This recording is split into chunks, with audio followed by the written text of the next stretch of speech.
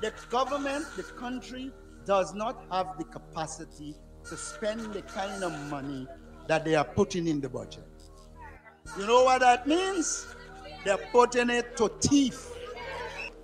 Public enterprises moved from having a surplus when they came into government. Public enterprises had a surplus of $8 billion. By the time they left government, public enterprises had a deficit of $9.3 billion. From a surplus, imagine you come in a house and you find $8 billion in your bank account, and after 5 years of living in the house, you leave a deficit of $9.3 billion. Yo, Daka Dale out the $8 billion. Life has no remote. You have to get up and change it yourself. You hear that, Kevin?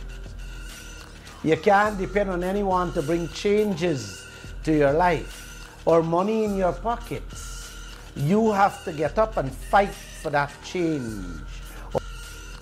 One love. Welcome back to the channel. Now, if you haven't already, take this time to hit that subscription button. You know why?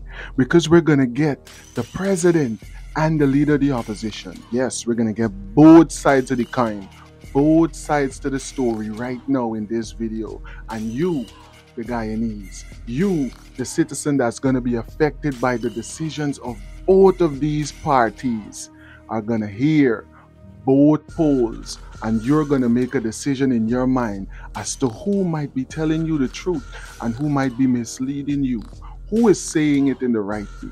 Is it true? Is the budget too large for the populace? Or is the budget just enough to fix the deficit and to help to improve the infrastructure of the country for all the Guyanese? Is this budget large enough to ensure that every Guyanese is able to share in the wealth, in this new oil wealth that the country have? What do you think? What are your perspectives on the budget? You're going to get a chance right now to hear the perspectives of the leader of the opposition, and you're going to get the chance to hear His Excellency, President Ali, speak on the finances of the country. Hit that like button. Hit the subscription button if you're a subscriber already, buddy. And let's get right into this video right now. The government, the country, does not have the capacity to spend the kind of money that they are putting in the budget.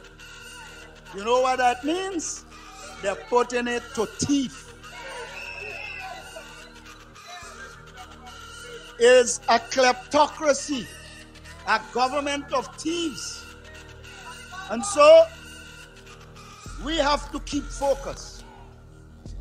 You must, on your own, contact us. We will provide you the handbills with what we have done, and we did a lot more than them without oil. And go from house to house and let us share it and engage our people. There are those who believe elections are won on social media. You could look good on social media, but real political work is done on the ground. And we need to increase our people on the ground. Once you consider yourself to be a APNU-AFC supporter or member, it is your task to go on the ground.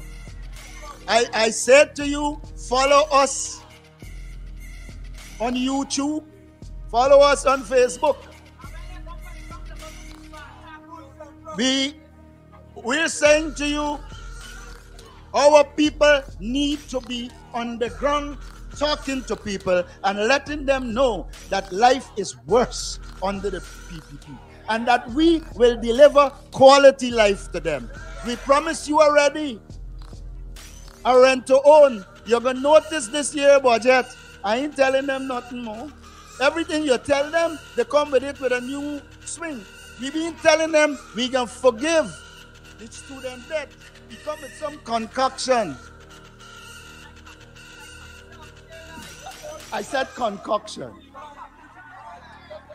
So what are they doing?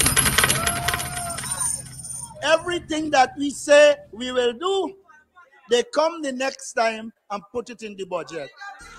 But we say we can give free education right away at UG. Them put up. They're going to empower people. You know? They're going to make baby turn buy and buy turn man. They want that. They are so bent on fooling people and giving out handouts. No, handouts cannot take people out of poverty. You need structured programs to take people out of poverty. Every year, our children fall out of school. And the joke of a minister of education doesn't see the need for a proper literacy program. She doesn't see the need for a proper night school program. We have so many young people that need to go back to school, including the president, right?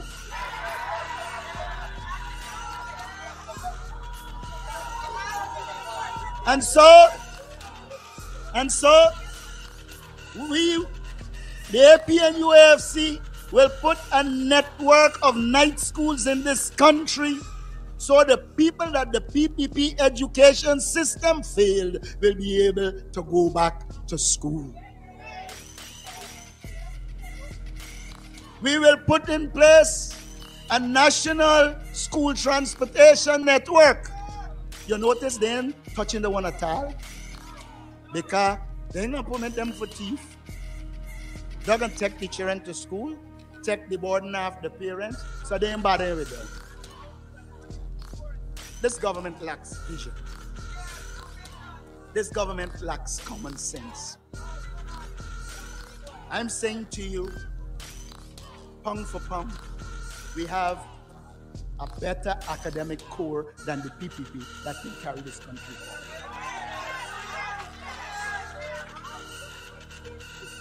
I don't care what doctorate they put in front of the name. They are blasted patients. You could put what doctor in front of your name. It will be evident that you are a patient if you can't call some basic words. By the end of his term, he will have a dictionary of wrong words.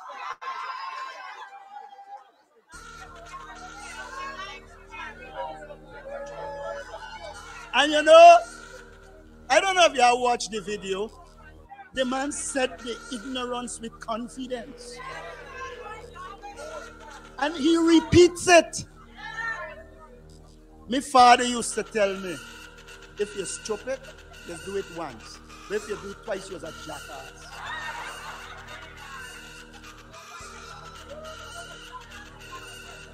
I never said that. Somebody said, I said we got a jackass. Never said that. Never said we got a jackass as president. Let me repeat what I said before they send the ERC that is only target we. I said, my father used to tell me as a child, do it one time, you're stupid. But if you repeat it, you're a jackass. Whatever conclusion y'all arrive at, feel free. When I'm saying to you, and we haven't put out yet all the persons who will support us and be on our list in future, but there are many more. And so, we could take them on. Our party is a different party. We councillors could talk.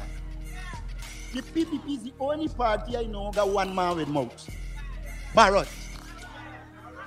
And unless he open his mouth and say, Irfan says something. Well, he don't run talk, he doesn't know what to talk.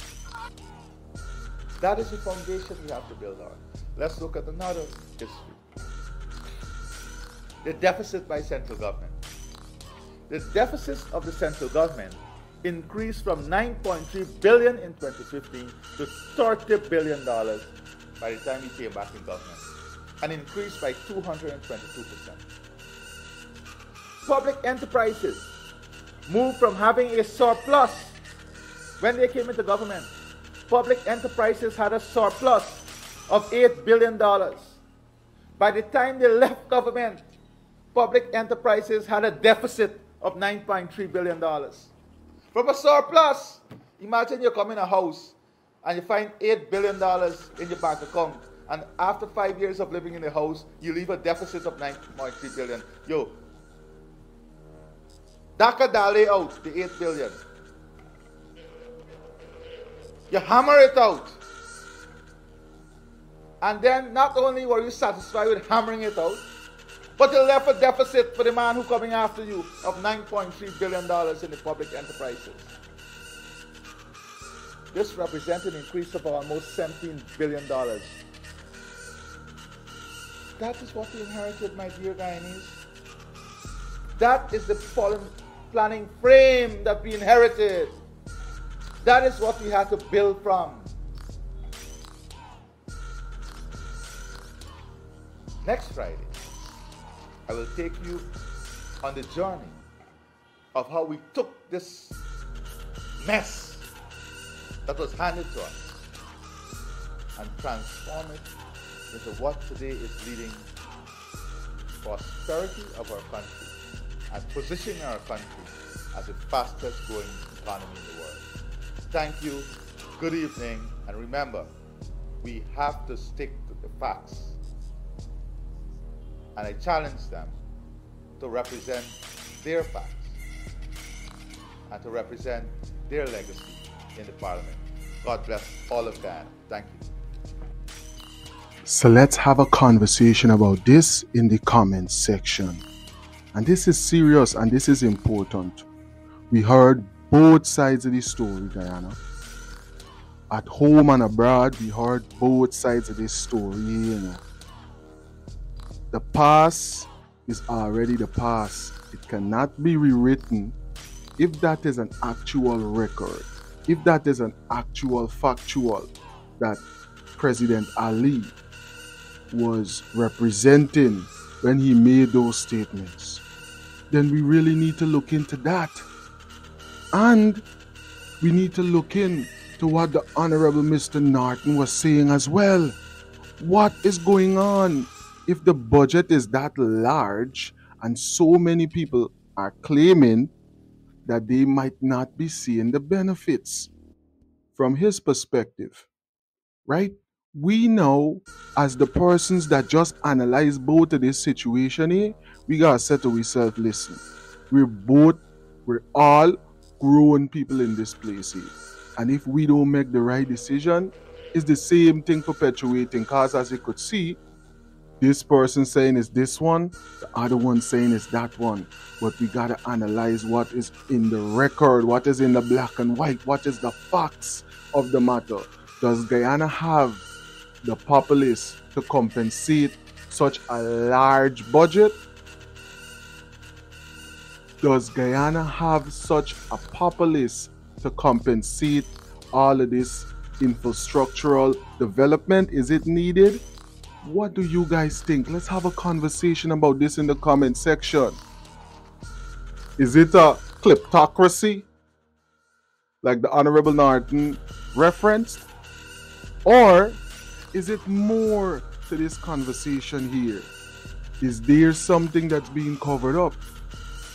Did the government really inherit all of that deficit after 5 years? Let's have a conversation, Guyana, because that's important. Because then we could move forward in wisdom. And that's what's needed in the richest country in the world. Nobody, no matter the skin color, the so-called race, religion, or creed, as long as you're Guyanese, you're supposed to be suffering. We's hard-working people all over the world. We's going to work hard. We deserve better. Let's have a conversation about this in the comment section. Life has no remote. You have to get up and change it yourself. Hear that, Kevin? You can't depend on anyone to bring changes to your life or money in your pockets. You have to get up and fight for that change or fight for that money in your pockets, Kevin. Don't get up. Don't do something. And don't do it for yourself and your family. You guys will be living the same way you're living tonight. or today or yesterday. You want to make positive changes in your life? Then a great or a good life ahead is not there with this oil, the way Bharat Jagdeo, your government and the opposition handling or managing it. I want to say thank you to all the supporters of the channel. And for the 92% of the brand new